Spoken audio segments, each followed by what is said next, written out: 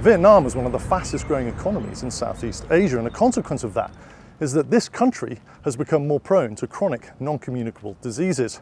Combine that with an ongoing shortage of medical staff, and what you get as a result is a crucial need to train doctors in the increase of chronic disease, plus the need for the right equipment to deal with it. I'm at the Vinh Uni University in Hanoi, Vietnam. We're an Advanced Imaging Education Center, or AIEC, to augment the current simulation center and to provide essential radiology training courses for experienced doctors here in Hanoi. Now, Dr. Long is the director of the simulator center here, and he's waiting for me in the control room. There he is. Dr. Long, how are you, sir? Hi. Great to meet you. Yeah, great to meet you. What is the simulation center and what's its purpose here at Vinh University? Well, the Medical Simulation Center at Vinh University is an organic part of the College of Health Sciences. We offer the trainings to our university students, including nursing student, medical student, and the residents. And also we offer a lot of training services to the community for the staff from outside the university, including the hospital, NGOs, clinics. Here is a screen inside one of the training rooms. Then we can see exactly, the vital sign, SpO2. So we usually don't run the scenario from here. This room is for monitoring and make sure that everything is okay within the sim centers.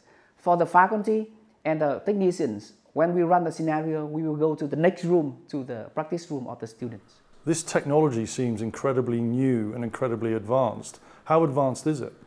Many experts from other countries, including the US, Singapore, Thailand, and many other countries, when they come here. So the facility and the technology we have here is one of the most advanced technology in simulation education. In the world?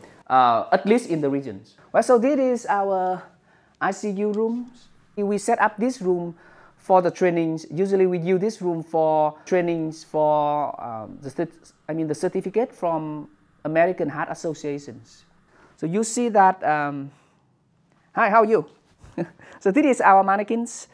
Everything here is similar to the setup at Vinh Mech Hospital. Actually, this sim center can be converted into the real hospitals. And we follow the standard of Vinh Mech while we set up this center. So the students come here just like they go to the medical ward at Vinh Mech. Now I'm off to meet Dr. Lam, and where I'm meeting him is in the Super Lab. Now the Super Lab is reminiscent of what the AIEC will look like using the same software, but the AIEC will have different hardware. And here is Dr. Lam. Now, Dr. Lam, xin chao. Welcome to Vinh University. Thank you so much. Let's take a seat. Let's have a chat. Please, yeah. Dr. Lam, why is the AIEC so important to Vietnam's healthcare and, more importantly, radiology?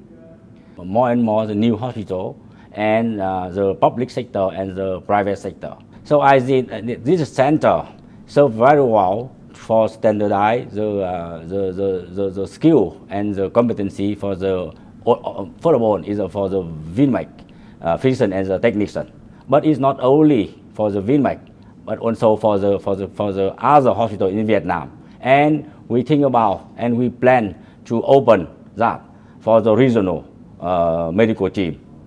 So many hospitals, Vinh Mech, our Vinh Mech, and internal and regional hospital can benefit from this international standard criteria, so that they can improve their competency in this field.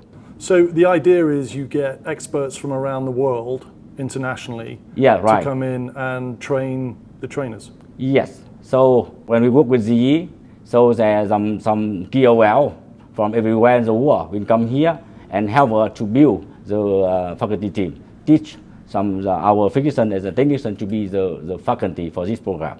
That is very important. Brilliant. Lovely to meet you, Dr. Lam.